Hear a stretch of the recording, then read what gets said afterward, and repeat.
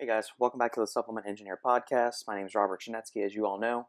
This week's episode, we're featuring another live Q&A I did with my good friend and mentor Steve Shaw on the Massive Iron YouTube channel from June 16th, 2020.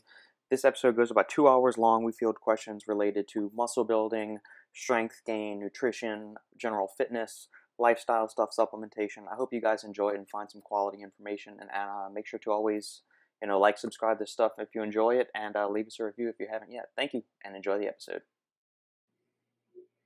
Hey, welcome to Massive Iron Live. Happy Friday, everybody. I'm here with Robert Chinetsky, the Supplement Engineer, and we will be on for a couple hours or until we fall asleep. I think Robert's a little sleep deprived this morning, and I'm not doing the best myself, but we're here to answer your questions. Robert, how are you doing? As you mentioned, a little bit sleep deprived. Now, we've got a daughter that's turning 3 on Sunday, and most parents would say it's probably because of the kid that you're not sleeping well, and that's actually, she sleeps really, really well. Like, she sleeps longer than I do. I get an idea in my head, or I see a light, or my brain is just a buzz, or with a flurry of activity, and I can't fall back asleep. So the past couple of mornings, I think the latest I've slept this week has been like 5:15. Outside of that, it's just I wake up and I can't shut my brain down. So then I just go to work or watch Netflix for an hour or two until the halfling wakes up, and I bring her to a daycare/school. Everybody tuning in, let us know how you're doing, where you're from, if your gyms are open, what's going on. Give a shout out for your city. We'd love to hear who you are. Man, Robert, I'll tell you, like, my life is 24 hours a day, lifting. Like, I can't escape lifting questions, and that's a blessing. But sometimes I wake up at like 3 in the morning, and I have this obsession with alien life. So I'm always processing, like, how would we best communicate? How would we best see the universe? That's where my mind goes at like 4 a.m. So that's the crazy stuff. Have you stumbled upon any ways to elicit the communications necessary to touch extraterrestrial life? No, not really. The technology required to communicate would be far beyond what we would ever imagine. So let's see what we got this morning. We got DL chiming in. Are you vegan yet? Not yet, DL, not yet. But you can tune in every week. We appreciate you tuning in and joining us, and we will not be vegan unless all of the cows and chickens die. No, I eat copious amounts of vegetables each day. I eat probably close to 3 pounds of vegetables every day. Does that qualify me as, plant-centric eating? Yeah, I would say I'm about as plant-strong as you get. If people would see how many vegetables and fruits I eat, they'd probably be pretty amazed. Ben on Adventure Friday crew, what's going on, Big Ben? We got Woodulus from Scotland. Gym's shut forever. Woodulus, I want to move to Scotland. We talk about it every day. We look at properties, and we want to move there 6 months out of the year, and that's not helping. I could move my home gym equipment to Scotland, but it's probably cheaper to buy it there. That's where you got to go for like the Highland game stuff. When you go to Scotland, Steve, you got to start wearing a kilt and do a caber toss and all that stuff. I mean, you got to just lift rocks out there. You can't bring gym equipment. That's foreboding. Yeah, just chasing sheep and flipping rocks.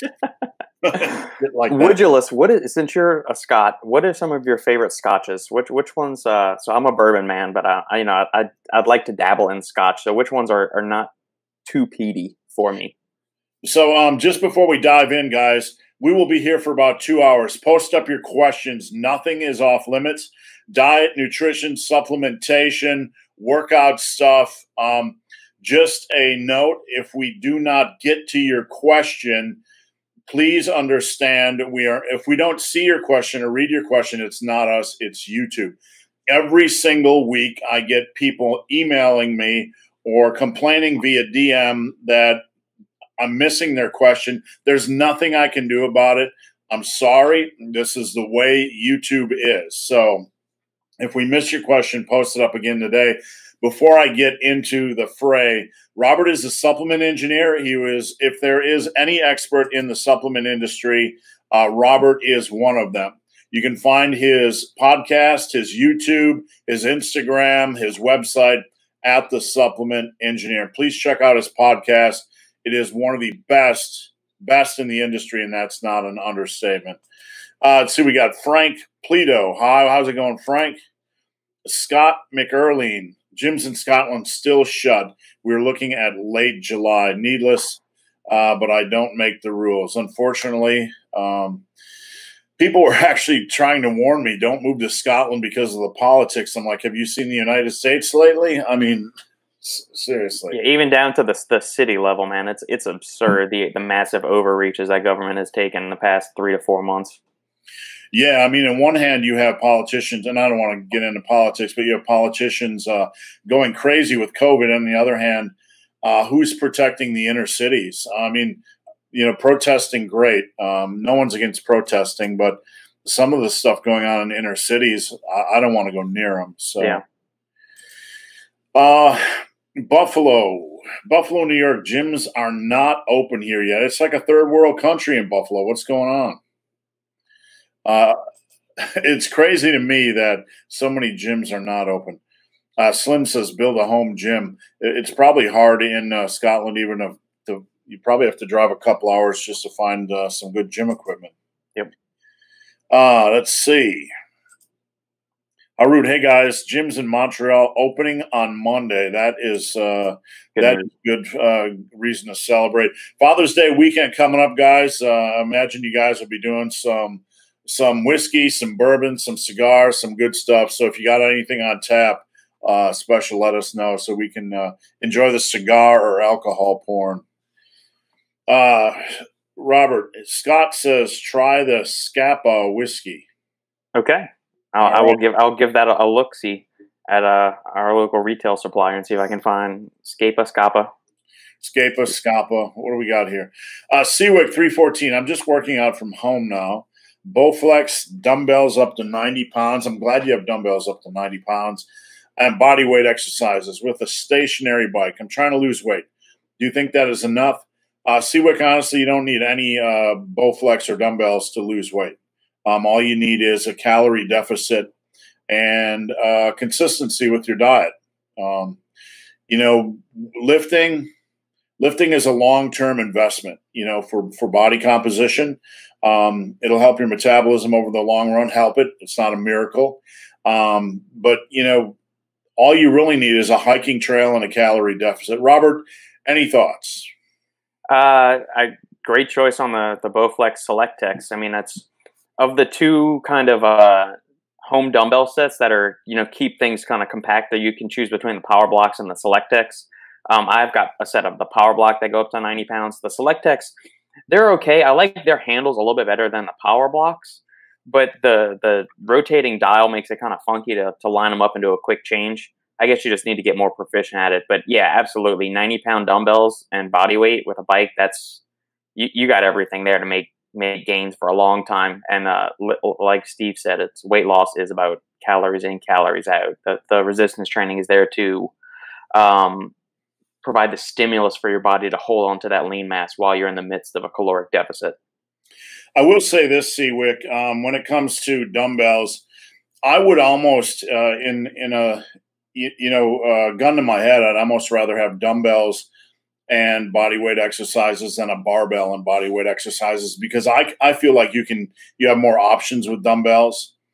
I feel like when you're training at home, if you don't have a spot or dumbbells, are more forgiving. You can drop the weight on, a dumbbell bench press, that sort of thing. But gun to head, if somebody said, hey man, you only get a barbell or dumbbell and body weight exercises, I would probably do dumbbells. And 90s are a really good place to be, because a really good amount of weight to have, because you can get up to 90s on bench for like 20s. And if you can do those for 3 or 4 sets, that's all the weight you'll ever need. Yeah, if you can do Bulgarians for sets of 10 holding those 90s, I mean, shit, you'll be pretty strong. Yeah, be careful saying Bulgarians, because I just twitched a little bit. That reminds me of the Athlete X and Greg Doucette. Oh, God. Yeah, I think Athlete X can do Bulgarians with 90s. So that just reminded me of that. So, all right, what do we got? Woodulus. That's a word that I don't want to pronounce. Robert? Buna Habane. Buna Habane. 12-year-old. But you got to sound like a drunk Scot when you're saying it. So I'm sure it's probably like marine or something like that. So I have no idea how to say that. No, I've never heard of that. Unfortunately, when we went to Scotland, we had the goal of running 100K in 10 days. And we didn't realize that Scotland was so dramatic with the elevation changes, like everywhere. So it made it hard to get 100K. But anyway, we spent so much time trying to find trails to run on that we didn't drink any scotch. So I'm sad to say. Yeah. If you move to Scotland, plan to row a boat over to Norway. If I move to Scotland, I'm probably going to see the entire, I'm going to see every country in Europe and hike every mile. So you can guarantee that. Been on adventures with the entry into smartassery. Robert, is creatine safe? LOL. Yep, by the LOL demarcation, then yeah, Ben's pretty good that he knows that creatine is safe, provided you do not have any kind of pre-existing kidney issues, as we've touched on before. Yeah, you're good. I got to tell you, Robert, sometimes I wake up and I hope that we'll find a new supplement that is on par with creatine, so we'll have something else to talk about. Yeah, there's one of the podcasts I listen to is the Stronger by Science podcast, which if people want to learn about some like lifting stuff or get really into like the research side of like strength training and some of the supplementation things that go along with that, that's a really top quality podcast. But they always talk about their scale of judging a new supplement when it bursts on the scene is from 0 to creatine. So like creatine is the benchmark for everything else is like woefully below that, except maybe you could say like caffeine. Yeah, speaking of caffeine, we are hyper caffeinated. If you can see that, we're ready to go. Post up your questions, guys. Post them up now. No stupid questions. Honestly, post them up. Diet, training, nutrition, supplementation, off topic. I think we've addressed Star Wars versus aliens, the superheroes, communicating with extraterrestrial life. I don't think we've dove into porn yet, so if you have any porn questions, please feel free to open that door. I did have 2 inquiries this week. Somebody on Instagram asked if I would get on Skype and pose for cash. I turned that offer down. And then somebody got mad at me because my shirts are too baggy in videos. So I think I need to strip. It's funny when you're a power lifter, if you take your shirt off, the few videos I've taken my shirt off, people get angry. Like I get these gay comments like gay hair. What are you doing? Put your shirt back on. But then, you look at like Greg Doucette and Athlete X who walk around with their shirt off and like everybody flocks to them like they were the Pied Piper just because they're, Yeah. So. Steve, you touched on sci-fi stuff a second ago. I wanted to ask you, were you a Trekkie? Did you like Star Trek at all? If so, did you like the old movies, the old TV shows, or did you like that newer trilogy they did with Chris Pine and when they kind of revamped and had that alternate timeline? I was a big fan of the original, because back in the day, when we had 3 channels, literally, you would have things like The Twilight Zone and Star Trek, and that was old school monster movies, even stuff like Abbott and Costello Meet Frankenstein. Yeah. Back then, you'd look for it. I was a big fan of that. The new Star Trek was okay with me, with Picard and all that. I didn't mind it. I didn't find it. I wasn't as fascinated with it as I was the original Star Trek. I believe was it Babylon 5 or what was the 5-year series or the 5-season series? I forget. I liked that one, but that was kind of an offshoot. I don't know. How about you? Now I've seen a few of the original series, like the William Shatner one. I didn't watch much of Next Generation. I mean, I was a kid when that came on. I remember my dad watching it a lot. I've seen a few of the Star Trek movies, and I like the newer trilogy that they did, kind of where they made that alternate universe timeline thing. It was a good blend of sci-fi and action. I think they did justice to kind of the original characters in the original Star Trek series while injecting a little bit some updates to it overall. Yeah, overall, I would say I'm mostly my biggest fascination is with the alien environment, Mm-hmm. the alien movies. But with Prometheus, the alien movies were always gritty and Yep. gray and drab and green and just gritty and warlike and vast. Right. And then Prometheus destroyed it. It was like it was like the equivalent of a COVID-19 where everything was scrubbed and squared away and so. I had not seen that one. I've seen all the other Aliens, I believe. I never saw Prometheus. As a standalone sci-fi film, it's pretty good, but it doesn't really fit the Alien Universe. Not for me. All right, Frank Pleto. Now that gyms are closed with limited weight, how would recommend training? Frank, over on my website, Super Living Today, which is right above my fat finger here. If you go to the workouts, there is a free workout PDF. I put together some home workouts, and you can check that out. That's absolutely free. All you got to do is drop in your email so you can get the PDF download, and no cost. If you want a custom workout, I provide that service as well. Robert also provides a supplement assessment service over on my website, which is, again, above my head. And if you want to save money on your supplements, yep, right over there. I can't figure it out. Like Alan. Alan's always like, click the subscriber button. Yeah.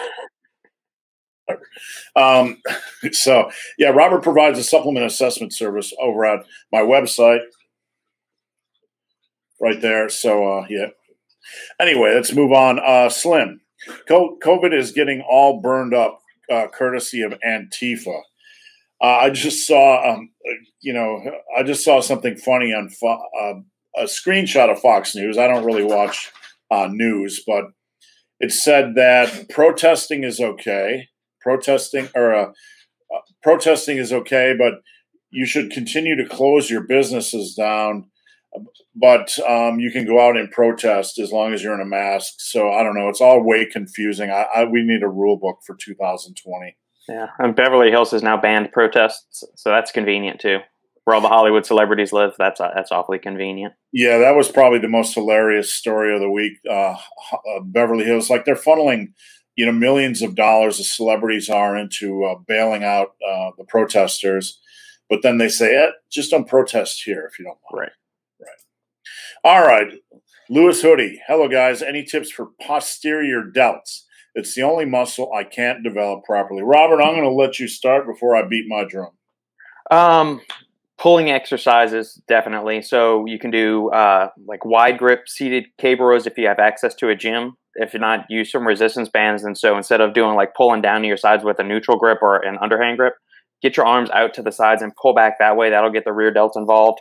Athlete X's always face pulls will help develop the rear delts. Bent over rear delt flies, basically any other back move.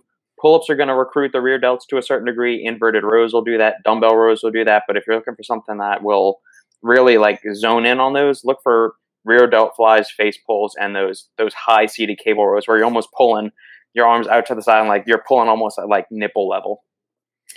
Yeah, one thing. I mean, I'm a fan of face pulls and I'm a fan of bent over dumbbell rows and all that kind of stuff. But I think lost in the equation, we get the foundation that most people have weak rowing, weak rows, weak dumbbell rows, weak barbell rows.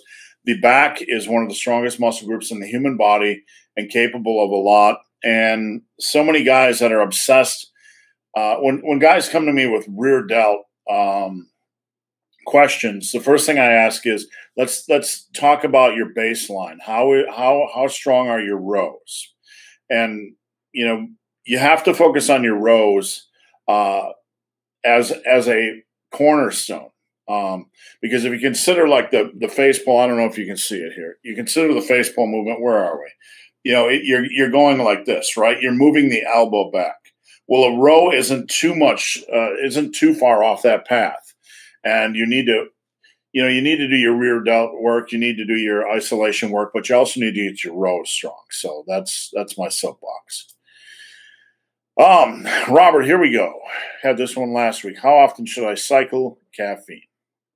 I mean, if you want to go with like the research backed answer, there really is no reason to have to cycle caffeine. Really, it kind of boils down to your personal usage and tolerance and habituation and how addicted to it are you. I mean, are you do you need upwards of like 900 milligrams to 1,000 milligrams of caffeine a day just to feel like a human being?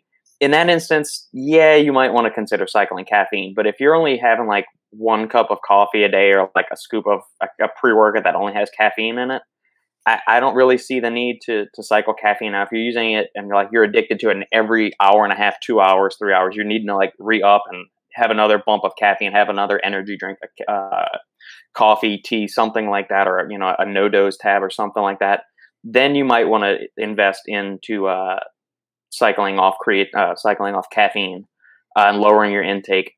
At a minimum, if you do have a super high intake of it, maybe 4 to 6 weeks if you really want to get down to like base levels again. So, but I wouldn't recommend going cold turkey. If you are at such a high dose of caffeine intake, like you're at that 800, 900, 1,000 milligram intake, don't drop down to no caffeine. That's going to be a miserable experience for 95% of the population. Start by like slowly tapering it down over a couple of weeks. So if you're used to having like 3 cups of coffee a day, cycle down to like 2 cups of coffee, then 1 cup of coffee, then maybe like decaf coffee, and then you can go without it, and then give that a couple of weeks of no caffeine, and then you can kind of ramp back up again if you want to. But if your caffeine intake is 400 to 500 a day or less, I don't really see a need to cycle it, and there's not really any conclusive or convincing evidence showing that you need to cycle off caffeine. Yeah, we touched on this a little bit last week, but some of us that come off caffeine struggle a lot more than others. Like for me, if I don't slowly have my dose, I get really, really bad headaches, and whereas some people don't. So, I've tried to cycle off caffeine, and invariably, somewhere along the line, I have one of those days where I wake up and I'm like, my ass is kicked. And the first thing you think about mentally is caffeine, coffee, and energy drink. There's there's so many psychological ties to caffeine that I find that very, very interesting. Almost like a crutch. But I will say that in periods of time where I've been relying heavily on caffeine, sometimes when I get off of caffeine, I actually feel better when I wake up in the morning. Mm-hmm. And I can't really say why that is. I just feel a little bit less foggy, a little bit less, crazy in the morning. Yeah, well, it's probably due to the way caffeine works. So what caffeine resembles the molecular structure of adenosine. And so adenosine is a neurotransmitter in the body that, at least in the brain, induces fatigue. So during the day, it builds up extracellularly, and then at night, it binds to those receptors, and that's what makes you tired. Well, what caffeine does, it's going to block the adenosine molecule from binding to its receptor, since it's got a molecular structure similar to adenosine. So it binds to that receptor, and what happens is that adenosine just keeps building up and building up and building up until when the caffeine finally gets out of your system. If you're getting really addicted to caffeine, it's like the floodgates open and you're just awash in adenosine. So after you start cycling off caffeine and you stop using it, you stop having that huge buildup of adenosine. So that may help to even you out a little bit more and kind of recalibrate you to where you feel a little bit more normal once you've kind of broken completely away from caffeine. That makes sense a lot. Hey, what do we got here? Philo68. Bourbon versus Scotch. That's a very, very good question. Bourbon, single malt, quality all day. By law, it's protected in the best spirit in the world. I am right here close to Kentucky. And a lot of the Kentucky bourbons, I'm going to say I'm not a huge fan of a lot of the big staples. We have one of the best bourbon bars in the country, the Prohibition Bar in Covington, Kentucky, and I'm friends with the gentleman. Tried a lot of bourbons. One of my favorites, I'm a big fan of whiskeys and bourbons. Just diving into the Scotch world myself, so I can't really give a good comparison. But what do you prefer, Robert, when it comes to whiskey, bourbon, and Scotch? Bourbon, hands down. My entry into the whiskey, bourbon, dark firewater category was Jack Daniels. So my dad never really drank. In college he did, but after college there was he stopped all just about, and he may have. I remember him having like maybe one beer at like pool parties we'd have, but outside of that, he never drank a whole lot. And so his younger brother, my uncle, loves Jack Daniels, and so we would go out on his pontoon boat, and he would always have a handle of Jack, or Gentleman Jack would be like the Christmas present we gave him. And so I drank that, and eventually graduated up into liking bourbons maybe 3 or 4 years ago. I was never a big drinker. In college, I did like the cheap beer for beer pong and all of that stuff. And I kind of went through a craft beer phase, 2010, 2011, but it's only within like the last 3 years or so that I've really started to get more serious about bourbon and Scotch tasting and all of that. But for me, it's bourbon all day long. I will say, for anybody that dives into that world, for me, like being so close to Kentucky, there's a lot of crap bourbons, so I found when I dove into that world that, there's a big wide variety of quality, and you can taste the difference. I mean, some of the cheap Kentucky stuff is like drinking, the cheap piss beer, that you drink at college. Oh yeah. And you can taste the difference. It's not good on the palate, and it's kind of off-putting, and you don't really want to sip it. But you go to the other end of the spectrum, and it's a whole different world. Diving into having been on that side of bourbon, when I got into Scotch, I started looking for reputable Scotches instead of just getting the cheapest crap. Mm-hmm. And I can't really tell right now. I can't really tell as much nuance between Scotches as I can between bourbons, but I'm still getting there. Yeah, it's the peatiness of Scotch that I don't find appealing. If you do a little splash of water with it, I can handle it a little bit more that way. But I can't do most Scotches just raw.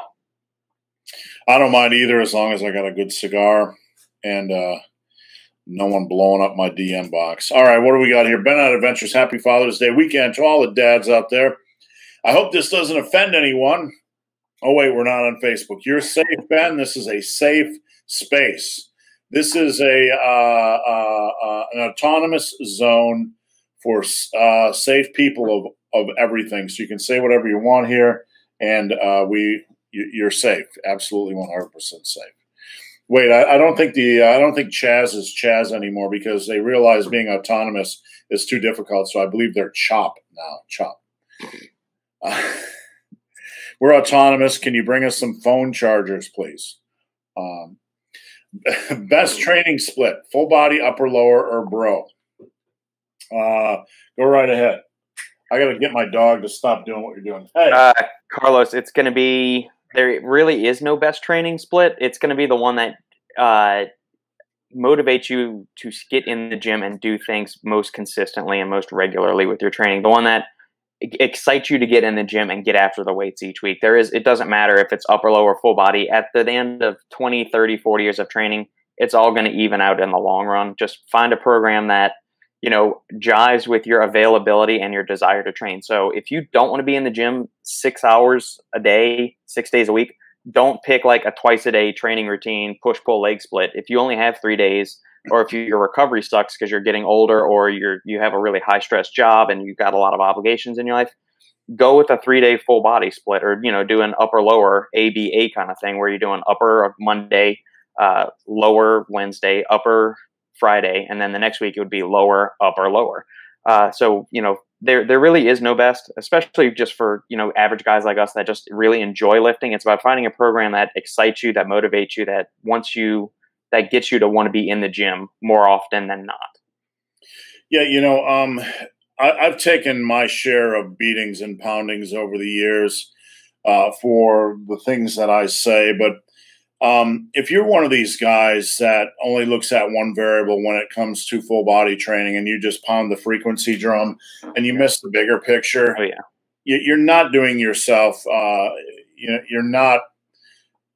You're closed-minded. You need to open your mind a little bit and understand that it's very complex, that there's variables that can't be quantified by science. And, when we focus on one variable, there's positives and negatives to everything.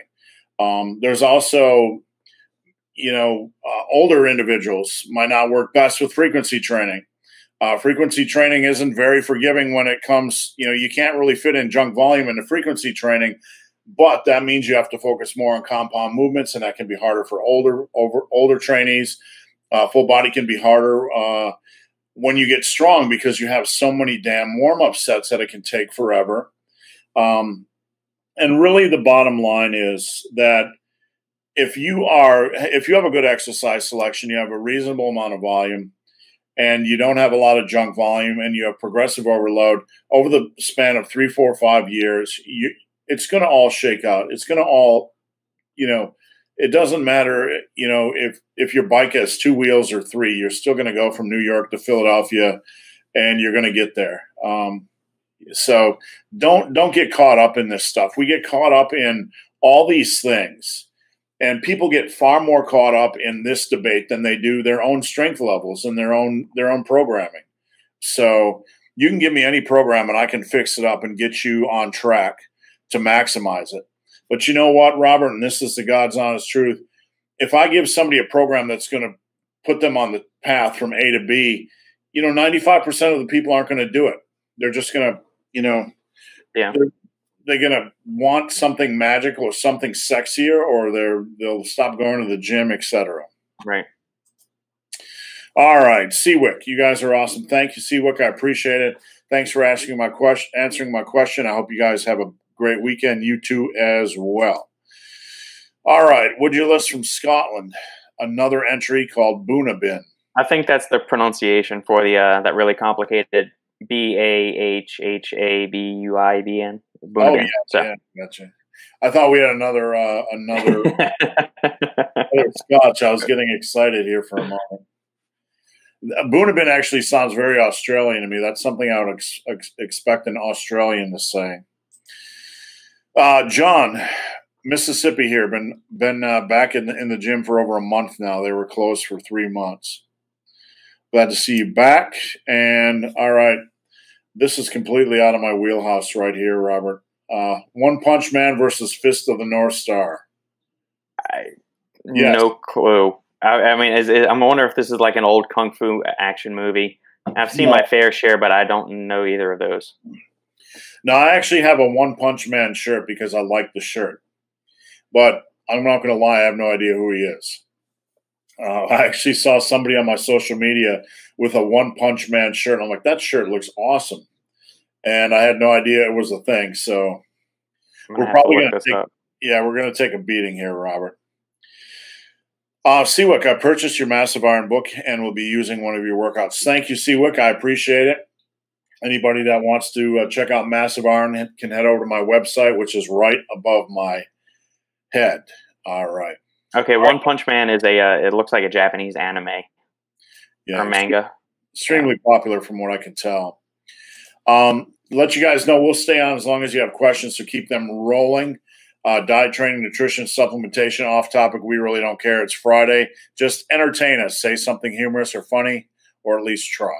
Yeah. Jim Bro. Robert, what's your daily process for making sure you take all of your supplements? I'm a creature of habit, so it's kind of a routine and a regimen that's evolved as I've just been. I'm a creature of habit, so I do the same thing just about every damn day. So I wake up, I'll go get dressed, get the halfling dressed, take her to daycare, come home, Santa and I will go on a walk for an hour or so. I don't take any supplements really until I have my scoop of nootropic or pre-workout, which is what's in here. And the time of day that I take that is anywhere between 10 and 12:30, depending on what time Sandy and I are going to train. So her and I'll go train after Steve and I hop off of this call. And plus, I slept maybe 4 hours last night, so I need a little extra caffeine bump to get me going. Make sure I speak coherently to all of you fine people watching this. After that, I usually go into my workouts fasted, so I'll have some kind of intra-workout carb powder with some amino acids. Now, I have the luxury of having some of these products sent to me for testing, and other companies that I work with just send me stuff. If I didn't have those, would I pay for them? Probably not. I would probably just use a whole foods meal before training. But since I've got them here, I'm going to use them. Just because there's no magic to amino acid supplements or intra-workout carbs, especially if you're not competing twice a day or involved in like field sports or like an all day long soccer tournament or CrossFit event or something like that. After training is when I'll do, if I have time to fix lunch, I'll mix up some amino acids with a scoop of creatine, or have one of my flavored creatine supplements. I'll do that. And if I don't have time to eat, like today after we get finished training, I'll be recording another podcast. So I'll just have 2 scoops of protein powder, and I'll throw my creatine into that. And then at night, I'll just take my multivitamin and fish oil along with my dinner. And that's about it. There's nothing too fancy about it. I don't do a whole lot of stuff. It's either a pre-workout or a nootropic. There are a few other bulk things that I throw in there on occasion, like rhodiola powder or KSM 66 or some adaptogens. But outside of that, that's about as fancy as I get. People often ask me and my wife how we manage to fit in everything we do into a day, and we literally have everything down to like the choreography is spot on. Like, I will get up, and I'm always first out of bed, and not to be too graphic, but I'll go sit on the throne, and while I'm sitting on the throne, she's getting our supplements ready. So I have my 2 gummies and my D3 and my K2 and, all my stuff. I get up, that stuff's all ready to go. So people ask us a lot, how we manage to squeeze everything into a day. Like, everything is choreographed. Everything is, strict. We have routines and habits that we do so we don't have to guess or plan or whatever. Yeah. And I'm sure you guys are pretty much the same way. Absolutely. Yeah, Santa and I are both very, very much creatures of habit. We like structure, we like routine. And so, that's the biggest key for success, is just finding a routine that jives well and one that you enjoy, and work it. Now, Robert, I mentioned this on, Instagram yesterday about excuses and time management.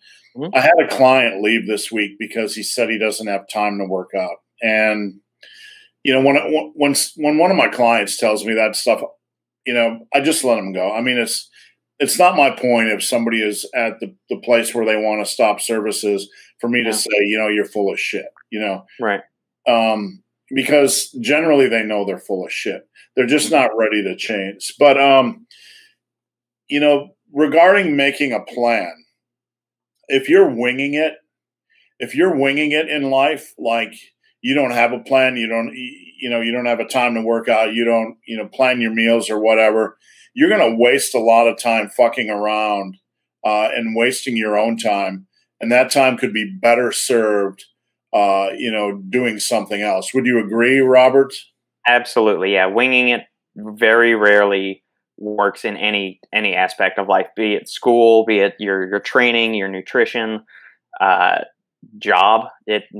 Winging it very, very rarely works. You have to be adaptable and be willing to roll with the punches to a certain extent, but you also always have to go in with some kind of game plan too. How many of you out there work in an office environment where somewhere around 10 o'clock, everybody peeks their head out of their little cubicle and they start to try to decide what they're going to have for lunch?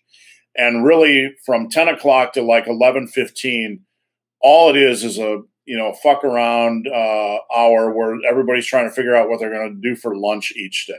That was engineering. That was what that was what it was like in the consulting field, or at least the engineering offices I worked in. Yeah, I mean, it was even like that at Tiger Fitness. I mean, we only had a small group of people, and I sat back in my office, but every single day it was like the same time. What are we going to do for lunch? What are we going to do for lunch? Yep. And that's kind of what, if people don't plan, they're wasting so much time going through that. What are we going to do for lunch? When am I going to get time to work out? That sort of thing. Yeah. All right, John, I have the original Star Trek series on VHS. That's pretty impressive. Awesome.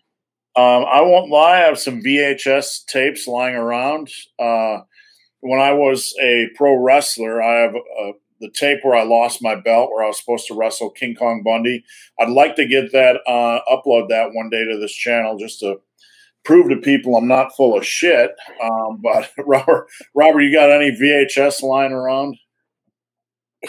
Here? No. At my parents' house, yeah, we have a shit ton. I'm pretty sure they still have all the VHSs we had from when we were kids. By the time I moved out onto my own, the DVD craze was in full swing. So we still got some DVDs here at the house. And my parents have all the old VHS things and like the Nintendo cartridges and Super Nintendo cartridges and all that good stuff. Yeah, I remember like the TV phases. We had DVDs hit, and then Blu-ray, and then what was the next gen that they pushed for a while? I'm trying to remember. I don't freaking know. No, and everything's streaming now, more or less. It never went anywhere, and like it's kind of funny, when we went from all this high quality, high definition home theater stuff to streaming, which I got the fastest everything, and still when the movie gets dark, you can kind of see all the pixels and shit. And yep. So. Yeah, I much prefer having physical media, be it actual DVDs or a paperback book. I never want to purchase a Kindle or an e-reader. I cannot stand reading things off my laptop. If it's like the study of a new ingredient that's coming out and they've got a bunch of different literature that the company will send me to review, I go and print it all out on our printer. I cannot stand reading stuff like that on a laptop or any kind of a tablet or electronic device. Give me paper. I'm the same way. I've tried the Kindle. I've had a Kindle. I've tried the digital stuff. I even have a subscription to the Marvel Unlimited where I can go on and look at all the comic books for $9.99 a month. And, looking at it on the computer, just doesn't cut it for me. Yeah. But I still keep the subscription because I'm a dumbass. All right, Andre, is 3 to 5 grams of creatine daily enough when over 200 pounds, or should I go higher? 5. I would err on the side of 5 grams. You're a bigger guy, so stick with the 5 grams a day, and yeah, you'll be fine with that. There's no need to go higher. You could, in all safety, but I would just stick at the 5, and you'll be all right. Thank you, Robert. Galen Burke II, Star Wars was king. I won't lie, when it came out in theaters, I went and saw it probably 2 or 3 times. But I also saw Aliens 2 or 3 times and King Kong in 1976. I will tell you a little personal story if you guys don't mind for a second. It was the 1976 Super Bowl Sunday. I believe 1976, and I might be a year off. But it was Pittsburgh and Los Angeles. But it was also the weekend King Kong came out. Okay? I believe it was the weekend King Kong came out, but I know King Kong was out of theaters. And I've only thrown one tantrum in my life. I was 9 years old. I was 8. I threw the mother of all tantrums and screamed bloody murder in my room to get my mom to take me to see King Kong on Super Bowl Sunday. And you know what? My mom complied, and she sat through the movie. And I'll for the rest of my life, I've been making it up to her. So I will agree. I'm gonna caveat Galen's comment there. The original trilogy was king. The prequels were okay. The 7, 8, and 9 that Disney shit all over, I'm not even considering that Star Wars. Yeah, I won't even lie. The first 3 movies I've watched, I think I've watched the next 3, but I don't even remember them. I mean, that's my level of interest. Yep. Bruce Lee from Greece. Bruce Lee from Greece. Hope you guys are doing all right during these crazy times. I'm doing okay. The biggest stress for me, and I'm curious what you think, Robert, is waking up every day and feeling like your country is vastly different from where it was a year ago. And that's not a commentary on the protesting or anything, but things feel really weird right now, and it's a super source of stress for me. Yeah, I think it's to the point now where just normal conversations just irritate me because it seems like the average person has lost the ability to discern things and think for themselves. They're eating everything up that's being fed to them from news outlets, from social media, from politicians. And nobody's stopping to think, okay, here's what we're actually seeing in the data. This is what's really going on. And everybody's just kind of, and when I say everybody, I'm just saying, I'm making generalizations here. that mass flocks of people are just kind of buying everything hook, line, and sinker and just going along with whatever. Nobody's questioning anything. The news outlets aren't holding anybody accountable as what they should be doing. They're not questioning anything. They're just simply saying, oh, well, the mayor said to do this, so we should all do this. And I'm thinking that's not the purpose of the news outlets. If you're being a real journalist, you're supposed to be digging deeper and finding out what is at the root of all this. But the investigative journalism bit has completely been wiped away. It's not non-existent here in Austin, at least.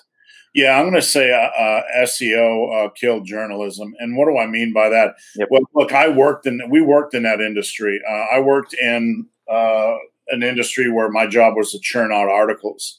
So there was two things I look for: quality content, and I had to phrase that in some way where you would actually give a shit by the headline.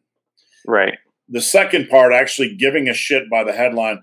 If you do a search for like muscle building tips on Google, there's 5 million articles, literally. Yeah.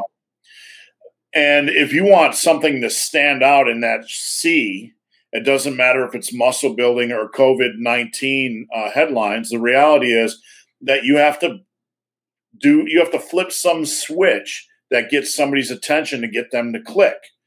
Yeah. So, that's the reality of where we're at, regardless of what you think about the COVID or the lockdowns or any or the protesting or the rioting or any of this stuff going on right now.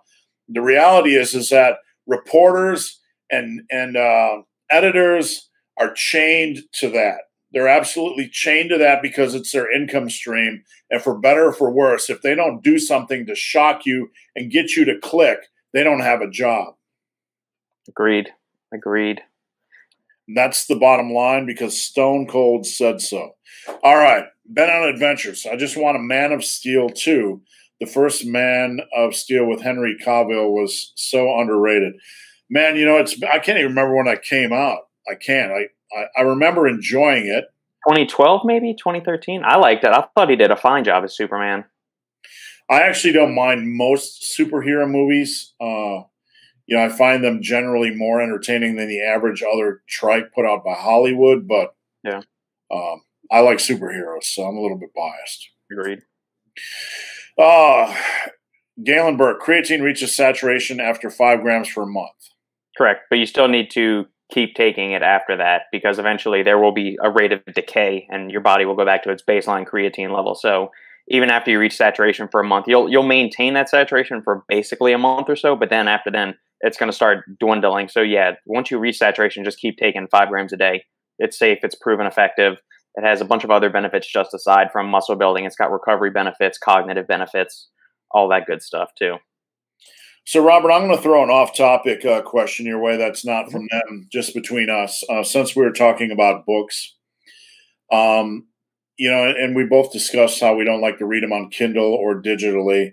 Do you ever go – I do this all the time, so this is why I asked. Do you ever just go to a bookstore and wander around and just randomly purchase stuff just to, just on a whim? Yeah, I mean, we bought a membership to the local Barnes & Noble by us, because that was one of my favorite things to do as a kid, was that we would go to the mall, and this was when Walden Books was still around. Barnes & Noble, I don't think, had invaded, at least Kenner, which is outside of the New Orleans metro area in Louisiana. I don't think Barnes & Noble had invaded yet, so we had Walden Books. And it's like every Saturday or Sunday while my parents would go and walk around the mall, because that was the phase of everybody. There were mall walkers every Saturday morning or Sunday morning. Right. I would go in and sit there. Me and my brother did, or my sister was with us there too. And I would just sit in there and like flip through a comic book or read one of like the Star Wars expanded universe novels that had been written. Or I went through a huge Tom Clancy phase too. I think I read almost all of the Jack Ryan novels up to a certain point. But yeah, I mean, even to this day, we don't have any tablets here at the house. I have a little laptop for work. Sandy has a laptop for her work. We're not giving our 3-year-old a tablet like we see a lot of parents do. We're giving her books. She has probably 30 books, and her birthday is Sunday. We're telling everybody to give her books because we enjoy it. And that's if I'm working on a Sunday afternoon, that's one of the things Sandy does with our daughter, is takes her to the bookstore and they go and read or do story time or play with some of the little things in there. And we'll usually buy something there just to, support them. Sometimes people laugh at me when I talk about retiring. And sometimes people say if I retired, I wouldn't know what to do with myself. But if I retired, I'd be sitting around with a drink in my hand, a cigar in my hand, and a book. Absolutely. I could give a fuck if the world eats itself. I mean, that's just kind of how I am. One thing about books, and I'd like to hear if there's any other book nerds out there, is like if I pick out a book. Hold on, I gotta get my dog to shut up. It's licking its ass and very distracting. That's her favorite hobby. With books, like I found, if I pick out 5 books that look good based on ratings, or if I just go into a bookstore and pick out 5 books, 1 out of the 5 I'll actually end up reading. And it doesn't matter if it's, one of the reviewed ones or one that I just picked up randomly. One of them will just randomly bite me in the ass, and it might not be the one I expected. Yeah, so, it's all good stuff. I almost wish books would kind of make a huge comeback. I understand digitizing certain things, but I'm ready for kind of the pendulum to swing back the other way and us to almost like push back against technology a little bit and go old school with a few certain things. Well, it has happened that way a little bit in the recording industry. Vinyl has made a huge comeback. Yeah. And, vinyl is alive and well. While I don't think anybody makes cassette tapes anymore. No. Andre, gents, if you're looking for an underrated whiskey, give Suntory Whiskey Toki. It's $50 to $60, and probably could be in the $150 range. Yeah, I think it's a Japanese whiskey, I believe. I know Japanese whiskey industry has exploded in the past few years. That's pricey. I mean, that's not going to be your everyday bourbon like a Buffalo Trace or a Knob Creek or something like that would be. But yeah, I mean, that might be worth trying for a special occasion. Yeah, Robert, you have your computer right there. Could you Google Whistle Pig 12 year? I'm just curious. I'm just curious what it costs down there for you, because that's my more expensive whiskey. I'll have that like once a month because I don't want to drink that too quickly. The rye, the 12-year rye. Yeah, 12-year rye. Total Wine, and that's the big outlet by me, $120 a bottle, or $93 in this one. Yeah, that sounds about right. Whistle Pig 12-year is something I'll have once a month. That's like my splurge. So if anybody wants a good rye, that is smooth as a baby's ass. It really is. You can drink it, and it's really smooth and really pleasant. Yeah, the 10-year Whistle Pig is only $72. Yeah, I've not tried the 10, so I can't vouch for that. Yeah. Let's see, what do we got here? Buffalo Sabskis. Opinion on vitamin D, specifically the 3 to 4 day, 50,000 milligram a day the AMA recommends. Robert, any thoughts? I don't think it's 50,000 milligrams. I think it might be 50,000 IUs. Right. If the American Medical Association is recommending that with and an MD identifies a severe clinical deficiency in a patient, I'm going to defer to the doctors and the medical authorities on that.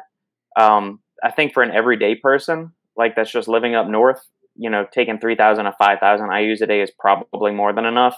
But if you've got some kind of disorder where your body is lacking the ability to synthesize or properly convert vitamin D, you're probably going to need something more along the more intense scales like the 50,000 IU. But again, that's going to be prescribed only under the vision and care of a doctor. You're not going to find that at dose, just on the shelf. Thank you, Robert. Let's see, Louis Hoodie. Big thanks from France. Thanks for joining in from France. It's always good to hear where you guys are tuning in from. I'm always amazed at the wide variety of the huge amount of diversity that exists in my audience. It's just incredible. Absolutely incredible. Slim56. Do you recommend doing shoulder pressing on chest days or back days? I find my military presses are stronger if I do them on back days. This is really kind of a crazy question. I'm not making fun of your question, Slim, but if you have a chest day and you have a back day, I guess my question is, why don't you have a shoulder day? In conventional bro split programming, you're going to have the basic fours are horizontal pressing, like bench pressing and triceps. And then you have back and biceps, or you can change those. You can do back and triceps, chest and biceps. I do that sometimes. And then you have legs, and then you have usually shoulders. But I guess my question for you, Slim, is why aren't you doing a shoulder-specific day? And if not, I would probably consider doing that, because I've been programming for a long, long time. I've never seen anybody put shoulder work into – you can put shoulder work on a chest day, but then you have a push-pull-leg split. So, Robert, anything to add to this? No, I mean, you summed it up pretty well. I mean, it makes sense that the presses are stronger on back day, because the shoulders are going to be pre-fatigued to a certain degree if you're following any kind of bench press or incline pressing, because the anterior delts are going to be involved, and so are the triceps. So back day, those aren't involved to nearly the degree they are on chest day. That's why you'd be stronger on a military press. One of the things I don't like, one of my least favorite splits is push-pull legs, and a lot of people like it. But the reason why I don't like it is you're able to maintain a reasonable amount of back volume and balance and leg volume and balance. But then when you get to your pressing work, something's going to take a back seat. Military presses or chest presses. So, I'm thinking out loud here. One thing I've never done right now is you'd almost be better off splitting your shoulder work onto more of a frequency in that type of environment, maybe putting a heavy press on back day or something like that. But I don't know. Just thinking out loud. Yeah. What we've kind of started doing with our training is that we've got it split out to where Monday is a body weight, more plyometric style leg day.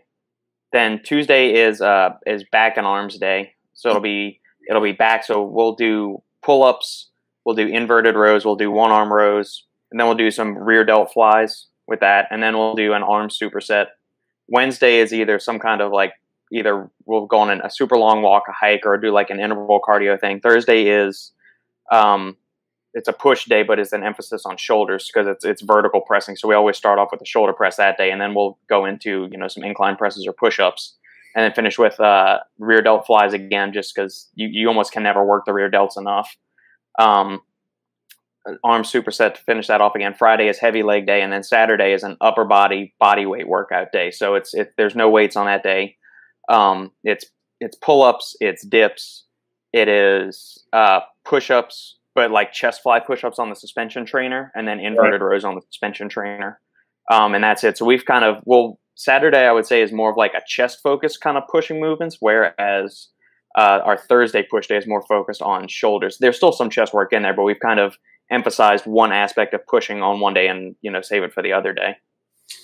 Slim, I'm just going to end cap this with one of the issues when you're doing chest and shoulders on the same day, whether it's in the context of an A-B split or a push-pull legs, you have to be willing to do some form of rotation. So in workout A, chest comes first. In workout B, shoulders come first. So if I'm programming a push-pull legs or I'm programming an A-B split that has chest and shoulders on the same day, one workout will start with a bench press variation. The other workout will start with a barbell or dumbbell overhead press variation. So if you are experiencing fatigue on your military presses, it seems to me it's very likely that you're always putting them second fiddle to your bench press. So you might want to change that up. Yeah. All right. Nigel, hey, question for the supplement engineer. Trim Fast Keto. Keep seeing ads for it popping up. I'm just going to say this before you jump in, Robert. Anytime somebody comes to me about an ad, the thing I'm going to tell them is ignore the hype and don't buy the product. Because 99.9999% of the time when you see an ad and it's got sexy text, don't buy the product. Robert, any thoughts? Yeah, I saw this question pop up in the feed, like 10 or 15 minutes ago. So, while we've been answering questions, I've been trying to find the ingredients on this. And so I typed in Trim Fast Keto into Google, and 4,000 websites pop up. you cannot find the ingredients to this anywhere. The ingredient label is just not listed. Go look at the images pop up, type in Trim Fast Keto or ingredients, and then look at the images. You won't find this. What I'm going to assume that it is, I mean, if the ingredient panel is that hard to find for a supplement, it is going to be massively underdosed and is most likely going to be a proprietary blend. If I had to guess what in the hell is in this bottle, since it's not clearly labeled on the website or any of the other 6,000 affiliate sites it's listed on, it's going to be a very small amount of BHB salts, which are exogenous ketones. So when you enter into a ketogenic diet, you ditch carbohydrates, or you significantly reduce them to where you're only consuming around 50 grams of net carbs a day. When you starve your body of glucose and it depletes its glycogen stores, it starts generating, the liver starts pumping out ketones, which can serve as an energy source for the body, and it can generate ATP from that. Exogenous ketones are, bioidentical copies of those ketones that your body can use as a rapid source of energy. So it's like the keto version of a carbohydrate that provides a rapid source of energy. The issue when you take those is that it kind of defeats the purpose of using a ketogenic diet. The purpose of a keto diet is to generate ketones. So if I'm supplementing with ketones, that's going to be preventing the body from, to a certain degree, of producing its own ketones. It doesn't accelerate fat loss. If anything, it's going to make your body stop metabolizing its own fat for ketone production, and it's going to metabolize the stuff you're putting in it, just like as if you ate protein or carbohydrates, it's going to metabolize that first before it relies on its own energy stores. Ignore this. It is a giant scam. It is a waste of money. Do not buy Trim Fast Keto or any other keto supplement for that matter. You don't need a supplement on a keto diet unless you need something like fish oil, protein, or like electrolytes. But any kind of exogenous ketone, BHB salt, it's bullshit. Yeah, exactly right. You don't need a supplement on a keto diet. You need to be in ketosis. And Robert, I have a rule when somebody comes to me, if I can't find the ingredients of a supplement online within 60 minutes or 60 seconds, you should not even consider taking it. Zach, thank you, Zach, for the donation. We sincerely appreciate it. Chris, it's almost midnight here in the Philippines. My question is, what's the max number of sets for each muscle group per week? Chris, I want you to travel back in time to a couple days ago. I just made a video about this called Junk Volume, and I cover that pretty in-depthly. I go over what your weekly volume will look like if you do 12 to 15 sets per major muscle group, etc. If you get into 12 to 15 sets, quality sets per muscle group, you're looking at quite a bit of volume per week just to knock out if you're training 4 days in a row. That can keep you in the gym quite a long time. 9 to 12, and I say 9 to 12 sets, and generally for me it's about 12 for major muscle groups. But when I say that, some people get triggered because they feel like it's not enough. But if you look at all the body parts, all right, major, minor, etc., and then you factor in the potential of calves or abs or traps or all that kind of good stuff, or if your forearms are lagging, if you're doing more than 9 to 12 per major body part, more than 6 to 9 for minor body parts, you're going to have to put in a lot of time in the gym. Robert, any thoughts? No, you nailed it, Steve. I got nothing else, man. All right, thank you. Let's see. What do we got here? Ahmad Ali. Hey, man, I got some tightness in my glutes. I would have your partner give you a massage every single night. But let's stick to the question. It irritates when I lift my left leg. Any advice? I guess the first thing I'd ask is it in your glute or is it related to your hip? Because a lot of bad things in life come from your hip. I've never heard anybody having tightness in their glutes. I'm not a doctor. I really don't know how to address that question. The only thing I would recommend is if you're tight, you probably want to take a nice, luxurious hot bath frequently to see if it'll loosen up. If it's a recurring problem, you need to see a doctor. Foam rolling could probably be a plan of attack as well. Any thoughts, Robert? Yeah, tightness in the glute. I mean, it could be the glute medius, minimus, or maximus. I mean, there's 3 different glute muscles in there. If it's tightness in the glute, the one that I've had issues with is kind of like one of those little band of muscles that is beneath the glute, the piriformis, that can get really tight and cranky in people. So I've dealt with some issues from that over the years. Or it could be the glute medius, which tends to be weak in a lot of people that don't do a lot of lateral work or like side lunges and stuff like that. Check it out with that. Maybe do some foam rolling, some hip stretches. You can look up like the figure 4 hip stretch and check that out. But if it is something that is chronic and severe or like a sharp pain, go see a doctor. It's impossible for us to diagnose or even, hypothesize what it could be. Right. Way too complex.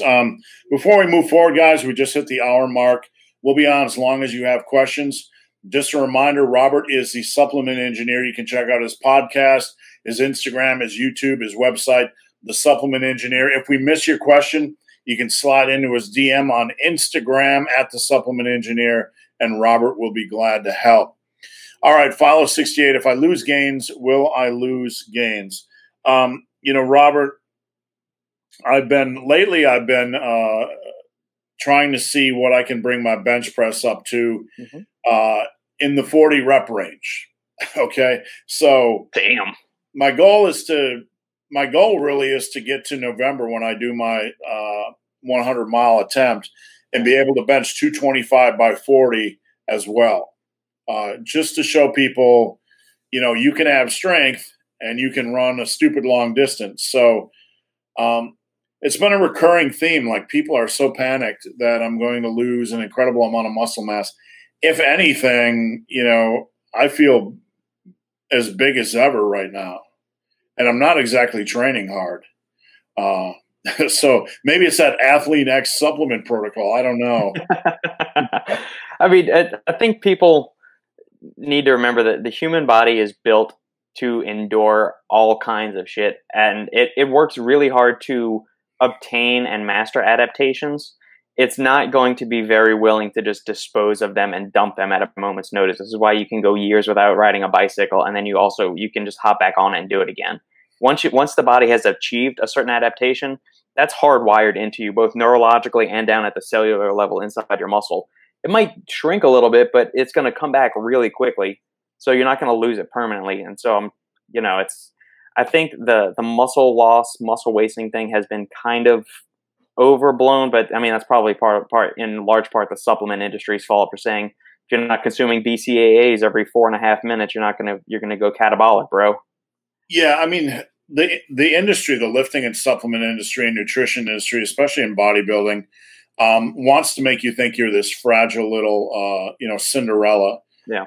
That if you don't do everything at a specific time, at a specific amount, that, you need us to tell you when to do everything. Right. It's really the opposite. If you just do the basics consistently, you don't need jack shit. That's really the biggest secret in the industry. Correct. And the body is not this fragile little house of glass. And I am not some genetic freak. I'm not. I was skinny fat when I was 8 years old. I looked like shit. So anyway, if you lose gains, you will, but you can get them back. Art Vandelay. Yeah, I'm learning. Seinfeld reference. Yeah, I got you. Scott McErlean. Yeah, some of the names are in Gaelic. One of the most enjoyable aspects of traveling through some of the areas of Scotland was to see Scottish Gaelic on the signs, because they'd have the English form of word, and then they'd have the Scottish Gaelic, which was pretty much real close, but it was always interesting that was still on a lot of the signs. Carlos Morris, thanks for asking my question. You're welcome, Carlos. Thank you for joining us. Jeremy O, the big O. I feel like I have a hard time connecting with my traps during shrugs. Tips for traps work. Okay, Robert, I'm going to have my say and then I'll let you jump in. The traps are an interesting muscle group because they have a limited range of motion. With a limited range of motion, inherently they have a limited time under tension or time under tension per rep. So what that means to me is when I'm programming traps, generally I go a little bit more higher reps because you have to kind of bring up the time under tension a little bit, especially for anybody that's struggling with traps. This could mean increasing set volume or increasing sets or whatever. That's why I have protocols like Power Shrug Hell, where you do the bar for 10 or 8, you put on 45s, you do it for 8 to 10, you put on another 45s, do it for 8 to 10, and then you can start moving up by 25s or whatever. But you end up going up and then pyramiding down. It's like a superset or rest pause. You can do a lot of volume in a short period of time. Don't worry about feeling the traps. I'm going to tell you my opinion, and Robert might hate me or disagree with me, but the traps are one of the strongest muscle groups in the human body. You need to overload those sons of guns. All this little time, the mind-muscle connection for traps isn't, they have to be attached to heavy-ass weight at some point with volume to get them to respond. I've never seen somebody do these light little 50-pound shrugs to infinity and gain any noteworthy traps. All the big traps I've seen are in big-ass heavy lifters who just punish them. Robert, any thoughts? Crushed it, Steve. I've got zero things to add to that. You nailed everything I was going to say, and then some. So yeah, like the biceps are kind of the opposite. I can't. Biceps are a lighter movement. I like to focus on contraction. One of my clients, I have a client in China, Singapore. She's from Singapore, and her curls were too filled with momentum. So I'm like, slow it down. Make sure you're getting, a good contraction. You're getting some good time under tension. Don't swing your curls because you're really not doing anything other than powering it. Try and do some heavy loaded carries too. Do some farmer's walks, Jeremy. That'll put a huge amount of time under tension on there with some heavy ass weight. Yeah, right. Exactly. One of the things I do as well, if you can't find time to, between deadlifts and RDLs and shrugs, sometimes you find you're just loading plates on the bar ad nauseum. Yeah. One of the things you can do is you could do deadlifts. And then when your deadlifts are done, you could just strip a plate and start doing shrugs. Mm-hmm. Or when you're doing RDLs, after your RDL set is done, start doing shrugs to failure with the weight you're doing with RDLs without setting the bar down. So you already have the time under tension on your traps, are a little bit pre-fatigued from your RDLs, and you can hop right into shrugs. So just a couple quick tips. Yep. All right. I like this question because I got my eye on this guy, and I got to figure out, I got to dive into more of his content. He came up on my feed, and I realized he's approaching 400,000 subscribers. And I'm just going to say there's a couple things that he said that kind of made me nervous, okay? He was doing a pull-up video where his arm is completely bent through the whole thing, and it's more like, I don't know if you can see it. Let me do this, okay? So he was showing a pull-up where your arm is bent, and you're just kind of doing it like you're just using your arm bent. And I'm like, that's a lot of stress on the biceps. Yeah. And no one can do that other than 5 people, right? That's a lot of body weight strength. Yeah. So I'm not condemning Ryan Humiston. What I'm saying is that's the first video I've seen by him, and it set off alarms. That doesn't mean 99% of what he's saying is shit. Far from it. 1% of what I say is bullshit, right? And I'll probably wake up tomorrow and learn it's bullshit and evolve my training. But when that's kind of a big thing, so I've yet to dive into everything he says. But, Robert, are you familiar with him at all? No clue who the guy is. He's got muscle mass, relatively quality degree of leanness, and he's got the beard, and he looks like he's straight out of, the 300, Gotcha. The Spartan movie. So he looks the part, and he looks very, very masculine. So he's like what Athlete X would look like if Athlete X was manly. That's just humor, kids. That's just humor. All right. It's just a joke. All right. So, but he looks the part, and you want to just follow behind him lockstep because he looks the part. But yeah, He's somebody you really need to dive into. That's all I'll say. Okay. Paul DeVito. I'm going to take so much shit over that Athlete X comment. I swear to God, I will. It's just humor. That's good. That's gonna be the next internet war. Greg, Remember, you said just got blown past for the big hairy ugly dude. yeah, you remember when guys could actually take a joke and not get offended? Yeah, those days have been gone with common sense and everything else. That's when social media hit and SEO. That's when being sarcastic went out of style. All right, Paul DeVito. Resistance bands are great combined with free weights. By themselves, not so much. Resistance bands are a hard road, by themselves. I think we talked about this maybe our first live video. Robert, you want to rehash that a little bit? Yeah, it's I think bands have limited utility, but if I had to choose between using just bodyweight exercises or just resistance bands, I'm going to go with just bodyweight exercises. Combined, they can be great. Resistance bands get hardest at the point of the exercise where are typically already hardest on your muscles, making it that much more complicated. So when you're doing a row, the row is hardest when your arm is getting back behind the torso when you're trying to contract there. That's also the point of highest tension on the band. So that's going to, and then when your arm is fully extended, there's hardly any tension on it at all. Yet a loaded stretch is one way to induce hypertrophy into a muscle. So the bands are kind of running counter to that, what you're trying to get there. Are they worthless? No. They're usually fairly cheap. They don't take up a lot of space. They are versatile and they do serve a purpose. But I don't think I would much rather have free weights or body weight exercises if push came to shove.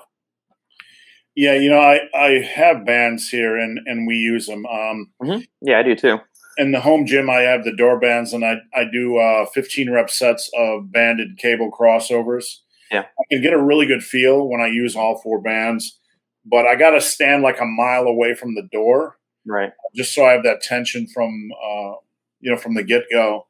So you can use them, but they're not my favorite thing. Not my favorite thing to do. Yeah.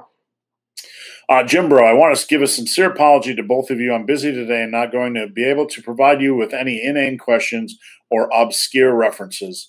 I hope your busyness continues so we do not have any more inane questions or obscure references, and that's just humor. Thank you. I'm offended. I don't get any more asinine questions and inane remarks. I'm offended. Larry S., is pre-workout as safe as coffee? That's kind of a broad stroke there, Robert, so I'll let you have that. It really depends on what ingredients are in the pre-workout. I mean, you could make the argument that pre-workout has artificial sweeteners, where if you're just drinking black coffee, there's nothing artificial in it. I mean, but we've got data on the artificial sweeteners being, safe for human consumption, even in fairly heavy doses. Do I think it's as safe as coffee? If the caffeine contents are, roughly equivalent, sure. And plus some pre-workouts have vasodilating ingredients that promote blood flow and circulation and stuff like that. So yeah, and that way it's helping the cardiovascular system. I don't want to say it's good for the cardiovascular system because I guess you could consider that a health claim. It's not harming that. If you start having some of the weird ingredients, the really harsh stimulants like DMAA, DMHA, AMP citrate, which we really don't have any quality human data on, I would not say in that case pre-workouts are as safe as coffee. Plus, you also have to run the risk of getting a quality pre-workout from a company, because we've seen time and time again there are these shitbag companies in the industry that it's either them or it's their contract manufacturers that are not testing the products, and they're lacing them with all kinds of illicit, illegal compounds that could be hazardous, toxic when consumed in copious amounts. So in that instance, it really depends on a case-by-case basis and what the ingredients are in it that you're looking at. If you have a specific question, shoot me an email or a message and I can tell you my thoughts on that specific product. Yeah, the only thing I was going to add to that is when it comes to supplements, and Robert, I'd like your opinion on this generic statement. And first, I'd like to know if you're still awake, because I don't know if you didn't get enough sleep last night.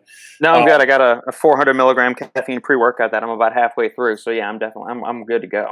All right. So when it comes to supplements, I'm going to say you're better off spending money on a more premium product from a more reputable company that actually puts time and effort, been in the industry for a while. Maybe the flavor is a little bit better. Would you agree or disagree, Robert? Absolutely. I would say most of the time, unless it's like one of those trim fast keto things that we were just talking about, which are overpriced, or Vince Del Monte's shit can supplement. You know, most of the time when you're dealing with supplement companies, you pay for what you get. So those little BOGO pre-workouts that you always see advertised and you get spammed in your inbox for, those are prop blended, pixie dusted, underdosed, heaping, steaming piles of dog shit as far as a pre-workout. And there's a good chance they might have some other compounds in there that you would rather not have. So yeah, you get what you pay for. Always look for a transparently dosed product if possible. I will tell you, I haven't spent a lot of time in the industry. When you see a BOGO or buy one, get one half off or something like that, either it's a shit product that doesn't sell that they're trying to dump, or it's bodybuilding.com whoring out a brand and devaluing the brand just so they can bring in bottom line. Like big things, big players like bodybuilding.com and Walmart and Amazon and stuff like that. Having your brand on there seems like a wonderful thing. Yep. But these companies are great at destroying the value of a brand. If you have a really good product, and all of a sudden bodybuilding.com wants to do a BOGO and slice you to bits and buy your product for nothing, you know, I don't know why I decided to go on that down that rabbit trail, but when you support companies like that, you know, they're really destroyers of brands, and you know, especially in the supplement industry. But outside of bodybuilding.com and places like that that'll do a BOGO and buy one get one half off, if you see that on a site with a pre-workout or whatever the supplement is, usually it's something that doesn't sell at all and they're trying to get it out of stock. Correct. Usually. That's a generalization. Yeah. Ben on Adventures, today is meal prep day.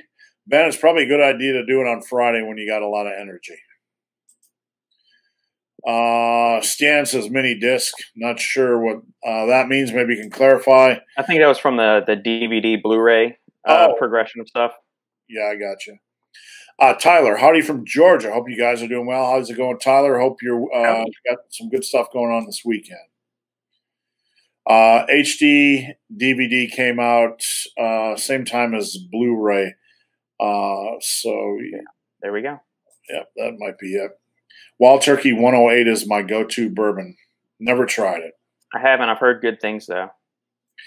The basic Wild Turkey scares me, but I've never tried any of their more quality products. All right, here we go. What do we got here? Jeremy O. How would you structure a 5-day plan to hit everything twice? How would I do it? I would do it on a rotating A-B type of plan, where you're doing A-B, A-B, A-B, A-B. I'd have an A-B split. You can slice it however you want. Upper, lower, I like to do legs and back on the A split and chest, shoulders, and arms on the B split. Doesn't really matter. But what I would do is I like to do 2 chest and shoulder workout variations and 2 leg and back workout variations and rotate. So you do A, B, C, D, and you'd keep rotating between those over the course of a 5-day plan. What you got here is you got 2 variables. You're trying to hit everything twice over the course of 5 days, which makes the math interdesting, okay? So you got to get a little bit creative. That's what I would do. That's what I would do.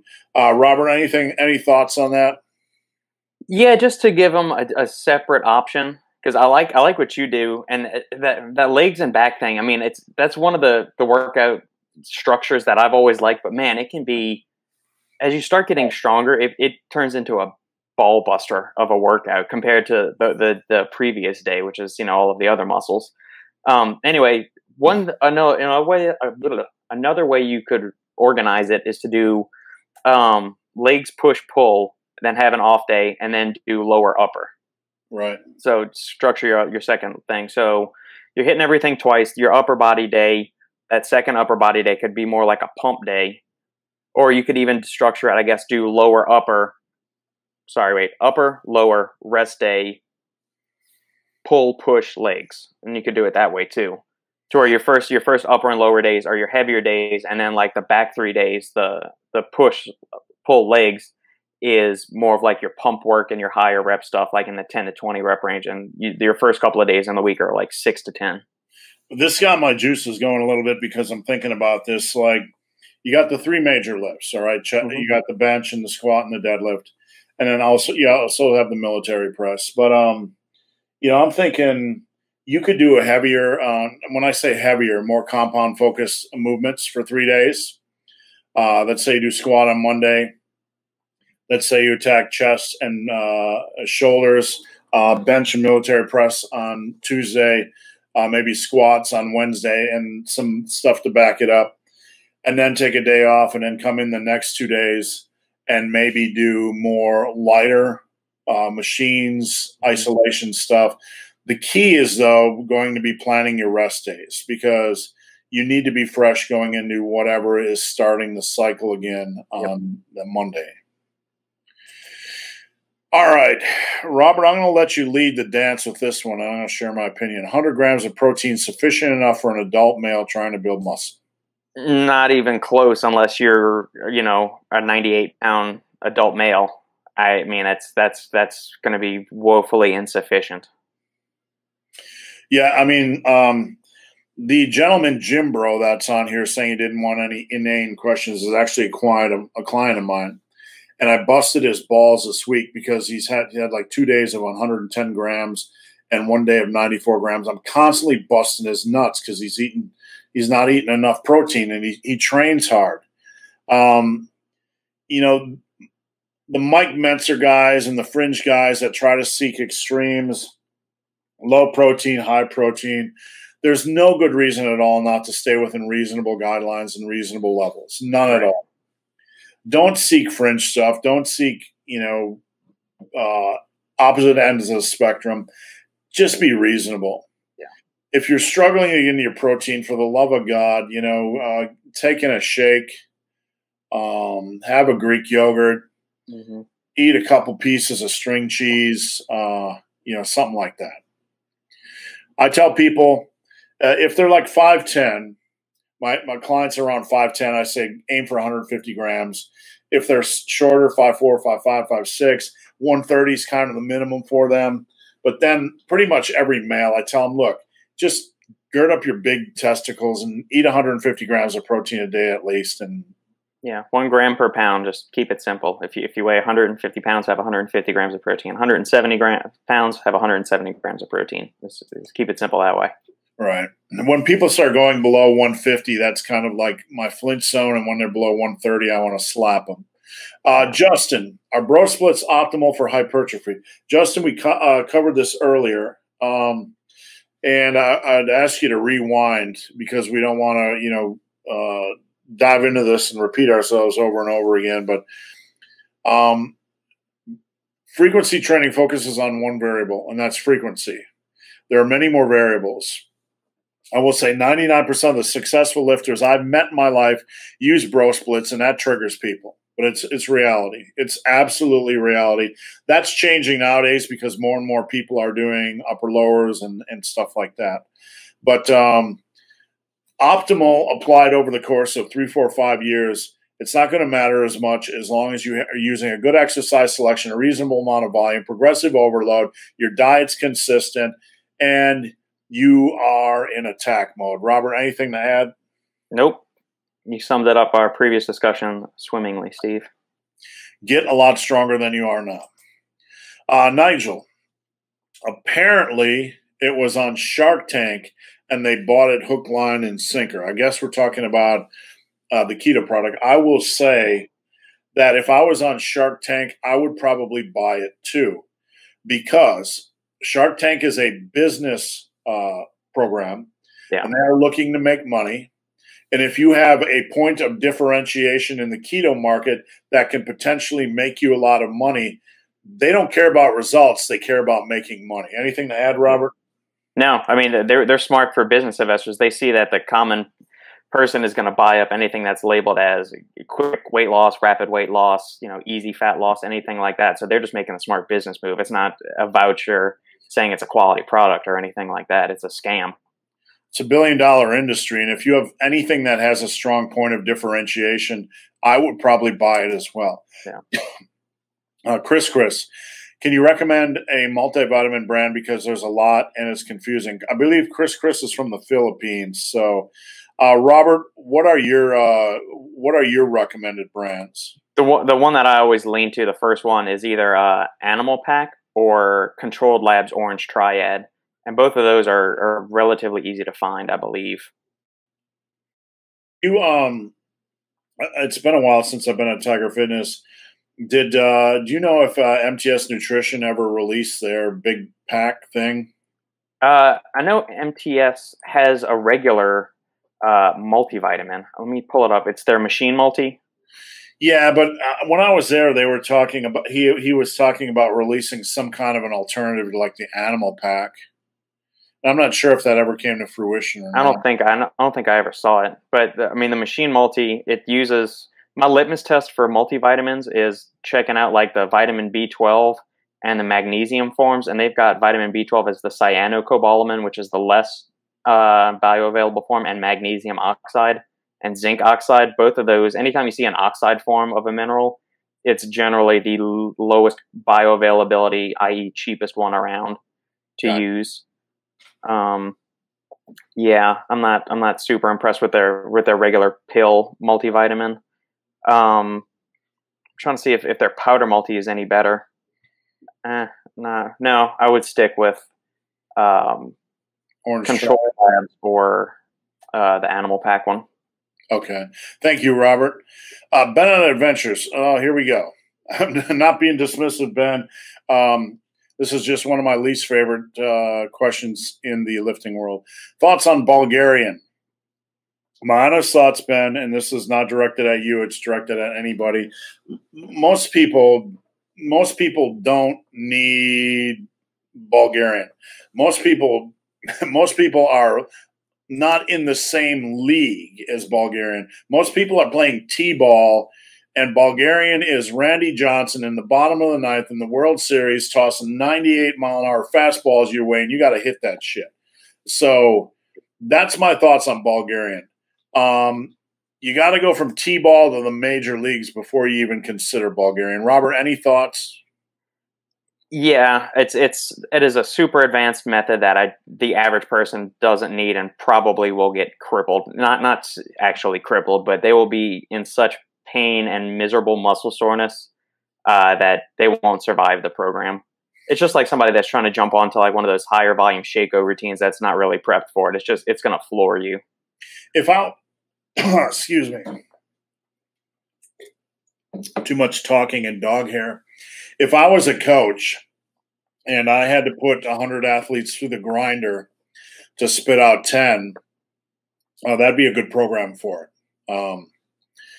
That I could tell you before you get into a program like that, you really need a lot of time with the iron.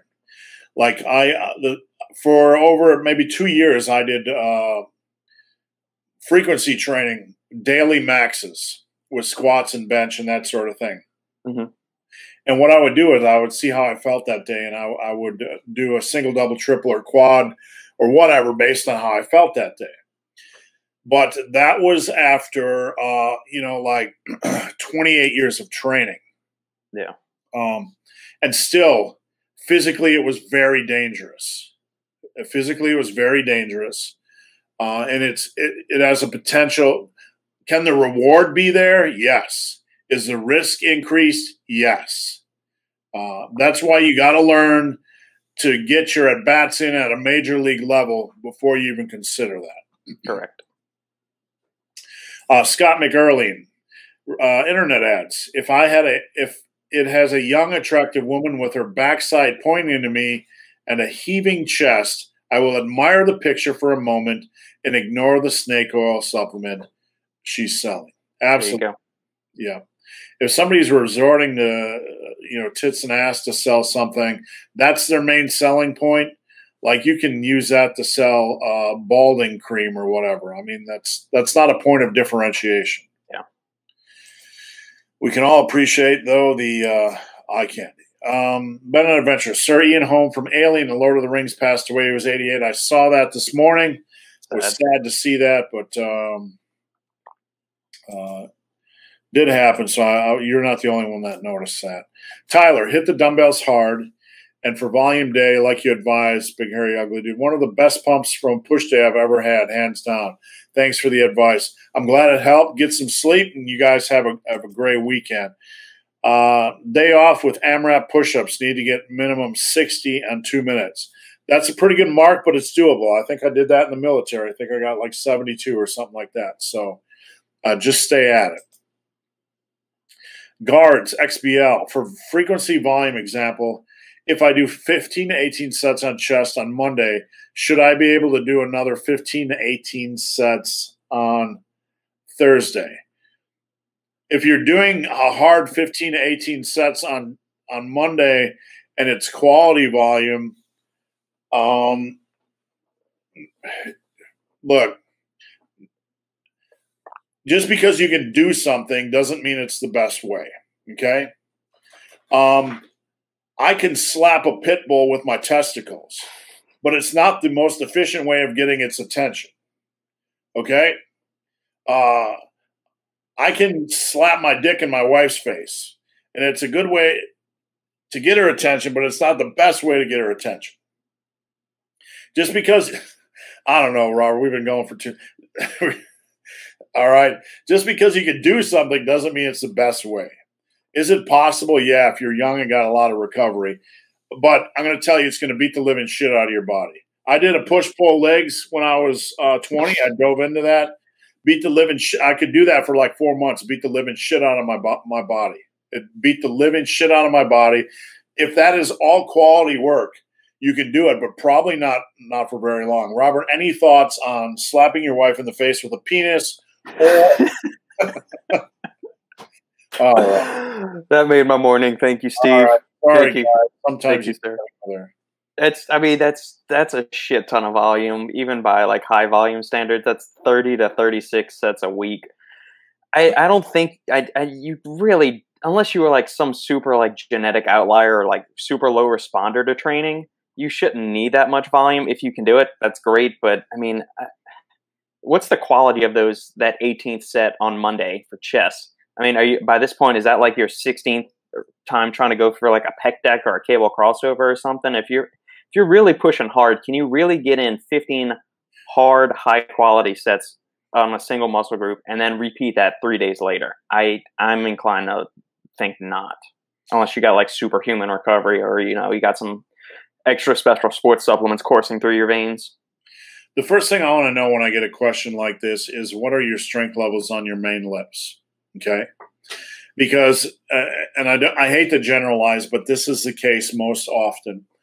When somebody is trying to interject volume into combine volume and frequency, most times they're pretty weak, and they're able to do that a lot easier. So invariably, when we talk about this stuff, somebody's going to drop a comment saying, "I can do that." Well, yes, you can do that for a short period of time if you're reasonably strong. But if you're not strong at all and you're not pushing for progression, you probably can do that because you're using a lot of junk volume. So I would have to know more information.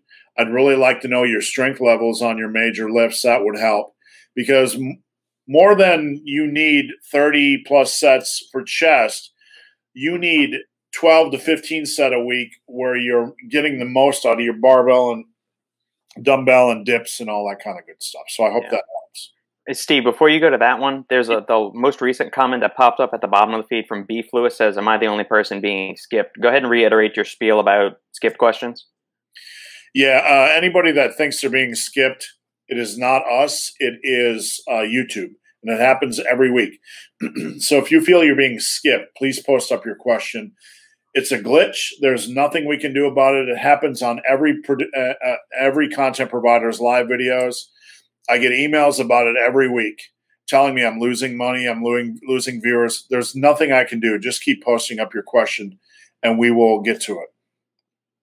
Where are we? Ben on Adventures said he switched to sumo deadlifts. It feels great. I'm glad, Ben. It's a trickier exercise. I feel at the top when you're trying to lock out that a sumo deadlift is a little bit more imbalanced naturally. But I think there's a lot of value in spending a lot of time with both. So, Sturgios Savas, how's that? Is it really a problem if I don't rotate exercises on A/B training split like I do the same high quality exercises 2 times a week and I'm progressing? Is there really a reason to rotate? All right. So what this gentleman is saying is, do I need to rotate exercises?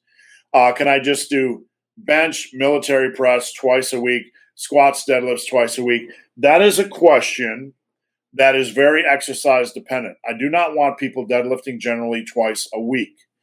Can you squat twice a week? Can you bench twice a week? Yes. It depends on your goals. Is it the best for hypertrophy? I like exercise variation for a number of reasons. Different stimulus feels different stresses on the muscle and joints. In the long run, I don't feel it's the best for hypertrophy. In the short run, is it doable? Absolutely. You can build a lot of strength on it. Robert, any thoughts?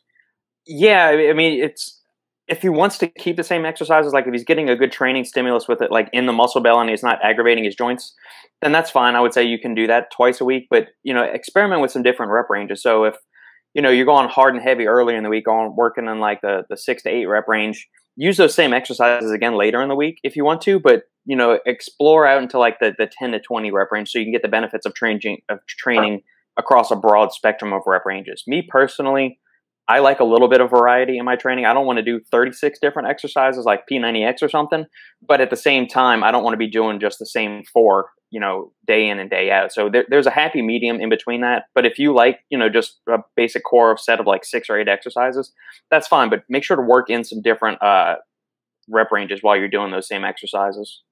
Yeah, I would agree. When I have people squatting twice a week, if I have to program in 5x5 twice a week, I would rather stick a sharp pick in my eye or something. I mean, I find value in variation, and I find we're able to learn a lot more about ourselves in the gym when we do variation. Correct. Upset on squats is going to feel a lot different than 5, and so on and so forth. Right. But really, as long as your body is feeling okay and you're using compounds and progressing, you're fine. Mm-hmm. Thanks, Ben. Logan, thoughts on companies that still use DMAA and DMHA? Well, both of those stimulants have been banned. I would be very suspect of any company that is claiming to use them in their product, considering that it's damn near impossible to actually get authenticated raws of that from China. So they might list it as DMAA or DMHA on the label, but the fact that the chance of those actually being that the chemicals that are in the pre-workout, it's slim to none. There's almost no DMAA or DMHA actually being produced anymore. It's going to be some other compound or some other alkaloid that they're just labeling as DMAA, but if you look at it chemically, and you ran it through a third-party testing or like a mass spectrometer or something, there's no way. Robert, are any of these companies doing the old pro-hormone trick where they're attaching molecule X to like DMAA, changing its chemical formula to try to slide under the radar? That would probably be more in like the SARMs realm where they're doing that. I mean, a lot of the times what they're doing with the DMAA and DMHA is they're listing it, or what they used to do with DMAA at least, was they would list it as geranium oil extract or geranium leaf extract, because that's one of the few plants that contains DMAA in very, very like minute, eensy-weensy, teensy-beensy little amounts. DMHA, they have different varieties of it. So there's like the harder hitting 2-amino-5 version of DMHA, and then there's the 2-amino-6 version. They'll list it as Juglans regia, walnut leaf extract, or walnut bark extract. I'd be very wary of any products that are using those ingredients or openly labeling DMAA or DMHA. It's not going to be those actual compounds. Those stimulants have gone the way of the dinosaurs. Thanks, Robert. Philo, Biotest is a company I trust, right or wrong. I believe Biotest is T-Nation's brand, is it not? It is. I mean, it might be quality stuff, but it is so fucking expensive and overpriced. It's not worth my money. And the way, if you read some of their articles and the way they posit some of their supplements, you would think it's God's gift to ultimate body recomposition, lose fat, build muscle stuff. It's so overhyped and overblown. and a lot of the dosing on some of the stuff that I've seen, especially like on their nootropics, I'm not a real big fan of. I will say I've been in the industry so long that I want to weigh in on just my time in the industry and biotests. For reference, there was one point where I went to New York and did video work with Stu Yellen. Stu Yellen was, I believe, a WNBF pro that was a moderator or the huge name on T Nation. He was a sponsored athlete. I went to his apartment in Brooklyn, got to pet his dog, all that kind of stuff. And he had supplies and supplies of the biotest stuff. And, T Nation is kind of dead nowadays. I've never, outside of Stu Yellen, I've never met an athlete that uses it. That doesn't say you can't trust them, okay? But it kind of makes me nervous that, when you've been in an industry for a very long time and you have a powerhouse the size of T Nation, that you don't have people fanatical about a supplement line. When you meet people, like when I meet people, they're all like, man, I love MTS or I love Optimum or whatever. I've never met a guy that says I'm a huge biotest fan. So are they quality? Man, I don't know. I've been out of their loop for so long, I couldn't even tell you. Yeah, it's overpriced, overhyped, and I'm not super nuts about some of their formulations. There are much better options on the market for a much lower price. Give these guys a thumbs up. Thank you. I appreciate it. Ben, lately I've been doing upper, lower, accessories, lower, upper. I think I might switch back to 5-time full body. 5-time a week full body can be fun, when you need a little bit of a change. So just have fun with it and try to put in some exercise variation. Jeremy O, thanks for your time each week and answering my questions. We appreciate each and every one of you guys following us. So thank you. Is 2 grams of protein per pound okay? Robert?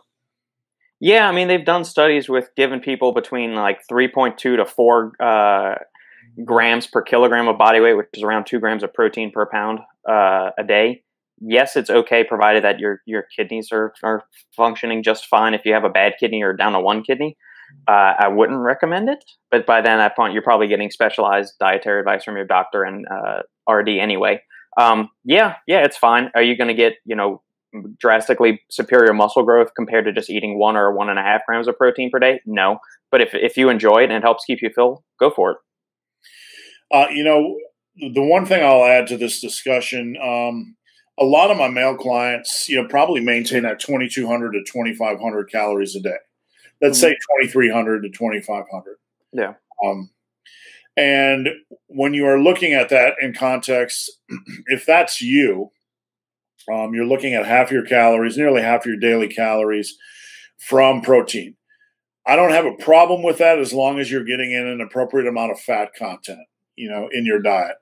Yeah. That you're not under eating fat or avoiding fat to the point where it's going to impact your health.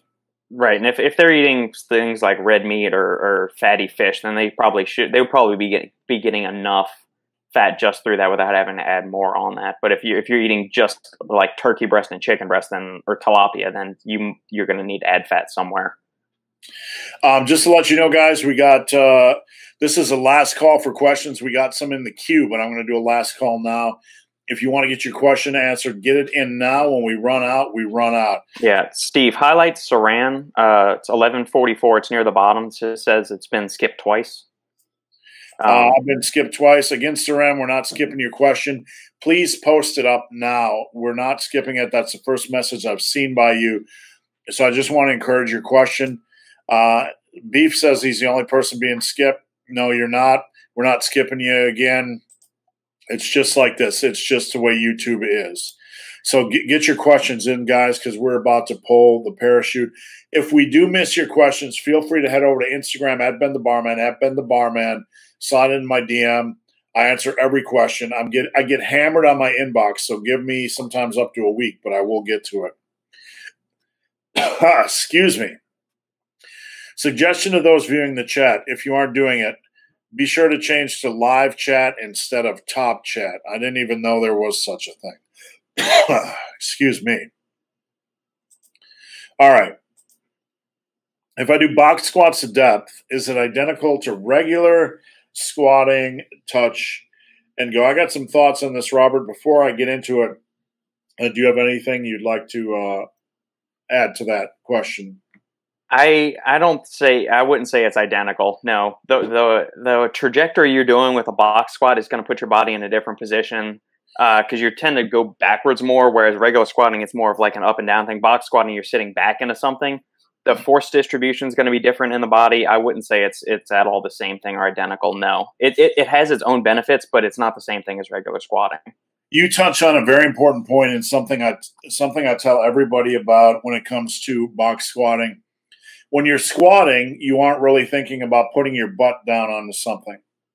When you do a box squat, people tend to be more hips back.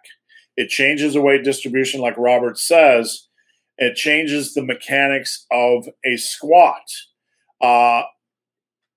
Even if you're a super disciplined squatter, it will change the mechanics of the squat to a small degree. I find that because of this, some lifters have a tendency to pick up things like knee tendonitis because they are putting more stress and strain. They're changing their form. They're going more hips back and butt down. So you have to really, really be careful and really pay attention. And realize your form on squats is going to be box squats is going to be a little bit different than regular squats. So just know that going in. Can box squats help your regular squat? Yes. Can they help your deadlift? Yes. Are they a miracle cure? Well, sometimes in this industry, we swing from the nuts of guys like Ripito and Louis Simmons. Things like this certainly have their place, and some of the best people in the world use them. But just know that they are different. Your form is going to be different. The weight distribution is going to be different. So just be careful. And if you start to experience anything like knee tendonitis, pull back. I'm an experienced squatter. When I move over to box squats, invariably, it's easy for me. It had been easy for me to pick up knee tendonitis until I mastered the box squat. So there are some nuances and differences. All right, Michael G. Any chance of the part 3 or 4 program, the massive iron weight? Yes, there is a chance. I started a series on how I program, and I got the first 2 parts in. And honestly, I got derailed a little bit. Whenever I do a series on, each video, the deeper into the series I get, the fewer and fewer people actually watch the videos. So I think what I'm thinking about doing is just putting together a longer video and doing it that way. That way people will get all the information in one video. Thanks, Ben. Have a good weekend. What's your recommended for total number of sets per week per body part? Guards, I want you to go back in time a couple days. I put together a video about junk volume. It covers that. Just to quickly recap, if you look at your major body parts, chest, shoulders, back, legs, quads, and then your minor body parts, and I say minor, but hamstrings are not minor, but in programming context, you don't do 15 sets per week for hamstrings generally. Biceps, triceps, traps, abs, calves, hamstrings, all that kind of good stuff. If you're doing more than 9 to 12 sets per major body part and 6 to 9 per minor body part, you'll have to live in the gym 5 days a week, probably 22 to 25 sets per body part. So for major body parts, 9 to 12, minor body parts, 6 to 9. Mileage may vary. Go back and watch my video on junk volume. Philo, thanks, guys, for the information. A fool and his money are easily parted. I've parted with my money many, many times over impulse purchases. Most people have. Yeah. John Nurse, I've never been skipped. I just show up and have no questions. Well, thanks for showing up, John. Yeah, we appreciate everyone. Saran, I'm a novice. Body weight 68 kilograms. SBD squats, bench, deadlifts 170, 130. Should I run your 5-3-1 program or 5-5 program? If it's 5-3-1, how can I buy it now as it's unavailable? It still exists. It's out there. All you have to do is search Steve Shaw 531. I believe I might even have it in my store at Super Living Today for $1.99. If you can't find it, head over to Instagram at Ben the Barman, and I will find it for you. I'm looking at your lifts and I'm processing your weight. Robert, what is 68 times 2.2? That's 136 with 1/5. That's like 150 pounds. Okay. Yeah, 149.6. All right. Not bad for an old math nerd. Yep. Squat, you're squatting 225. Deadlifting, you're close to 300. And bench, you're 170-ish, whatever. I wouldn't consider you a novice. I'd consider you a late beginner. A novice is somebody still learning to ride the tricycle. You're on two wheels right now. So what program should you run? Doesn't matter. It absolutely doesn't. They're both good programs. You've established the ability to build strength beyond the beginner levels. So it won't really matter, just being honest with you. I would choose a program that is sexiest to you and run like a scalded dog. Robert, we're almost done. Justin E., when I do conventional deadlifts with a 10-millimeter belt, I feel like I have trouble getting in position due to the belt getting in the way. I place the belt around the center of my belly button. We're talking about a deadlift. Justin, the first thing the question I would have for you is, what's your body weight? Generally, and I don't know if this is the case, so this would kind of help us. Are you a bigger boy? Because getting in a position can sometimes be a struggle for a bigger, beefier, sexier man critter. So if you're not a bigger boy, I'd like to see you trying to get into position. So if you could send me a video, that would be help. Any thoughts on that, Robert? I have never used a belt before, so no, I have nothing to add there. All right. Is there a position where a belt could be positioned too high where the belt won't serve its intended purpose? I've seen some people on deadlifts bring it pretty high. I've competed with guys like the Beverages who jack that up there. I think it's personal preference. If you can't get in a position, I would definitely adjust the belt position. But again, I'm curious about your body weight, and I'd like to see a video because that would help me more than anything. All right, last question. I always work out fasted. If not, I often get diarrhea. I've been checked. GI system is fine. Primary doctor says it's okay. Anyone else with this? Robert, have you run into this at all? No. If anything, and I've always been a person that likes to train on an empty stomach.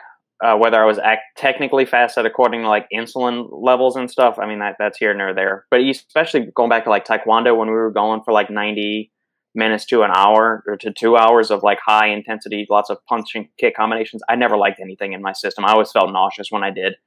I've never gotten diarrhea from it. But if you're finding something that maybe just like sip on some aminos or some carbs intra workout if you're doing an extensively long workout. And usually those are a little bit easier on the GI system. Also, I guess consider if you're taking a lot of caffeine in your pre-workout, that is going to have a laxative effect. It can irritate the stomach lining, especially if you're fasted. So give that a consideration. But if you enjoy working out fasted, that's fine. And if it's not hindering your performance, then rock on. The only thing, there's a couple questions I have, and it's probably too much for us to dive into here, but if you typically work out fasted and then you're playing around with eating more food or eating pre-workout, that could have a change. That small change alone could cause an issue.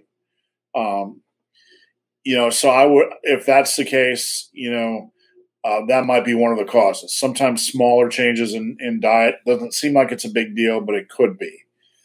The pre-workout issue as well. I've never had an issue working out fasted. I worked out fasted for a very long time. The body adapts well. All I can say is all we can play with is the variables that we are aware of. And the body is a very complex, thing. And if that's the case, the only thing I might play around with is eating a little bit earlier in the day. Right. So if you really find your energy is lacking from a fasted workout, and if you're eating an hour and a half before workout, maybe try 3 hours and see if that makes any difference. Yeah. Watch your fat intake too, especially with that pre-workout meal. That might be greasing the tracks a little bit too. Greasing the old tracks. Saran, I haven't bought 531 program yet, but I took a look at your 5x5 and I felt like it had less volume than you recommend in your junk volume video. It could be. I mean, I make a myriad of programs, preferences. You can always add volume to a program like that. Just keep that in mind. And for anybody that wants a program, you can head over to my website, which is right above my fat noggin, and I will modify a program for you. I will do a custom workout. So just keep that in mind. But Saran, the only thing I could say is you can always add volume to a 5x5. The reason why I don't rush in to add a lot of volume to a 5x5 is because once you're getting strong and you're doing 5 sets of 5 on squats or 5 sets of anything with heavy weight, it can get really tedious really quickly for me. Yeah, and one other thing to consider is that what is the goal of the program? Is it more of a powerlifting program or is it a hypertrophy program? Because the volumes for each of those two programs is going to be different. Or if you're doing a hybrid, like a power building program, like most of your programs are, Steve, the volume is going to fall somewhere in between because you're not going to do the same amount of sets per week if your goal is hypertrophy versus if it's strength. Yeah, I mean, if you're doing, if you look at some of these classic 5x5 programs, you're looking at least 10 sets of squats and 10, sometimes, Ripito, 7.5 sets per week of military press or bench press. You already got a lot of volume in there already, set volume. Right. You might not have the rep volume. So if you're doing like 5x5 twice a week on squats, you might only have room for another leg exercise, to squeeze in there, like on a middle day, like whatever your leg exercise is. So that's generally why you might not have the rep volume, but you might already have the set volume. So just keep that in mind. Justin is 200 pounds and he's 5'8", and he has problems getting into position. Justin, the only thing I can say is I'd like to see a video of you squatting with and without a belt just to see what's going on. So if you can make that happen, I would appreciate it. 5068, back and buys, chest and tries, hams and thighs. No lies, guy. Give me some size. All right, that is a man after Ric Flair's heart. All right, guys, appreciate you watching. Me and Robert are here every Friday at 11 p.m. Eastern. Please follow Robert, the Supplement Engineer, on YouTube. Follow his podcast. Follow his Instagram. And head over to my website, Above My Big Fat Noggin. If you want a supplement assessment by Robert, you will get no better supplement assessment in the industry. I guarantee it. And just on an end, Beef Lewis says hi from Montana. If your name is Beef Lewis and you live in Montana, you are getting all the Montana pussy. All right, have a great weekend, guys. We'll see you next Friday. Bye, Steve. Thanks, guys. Bye.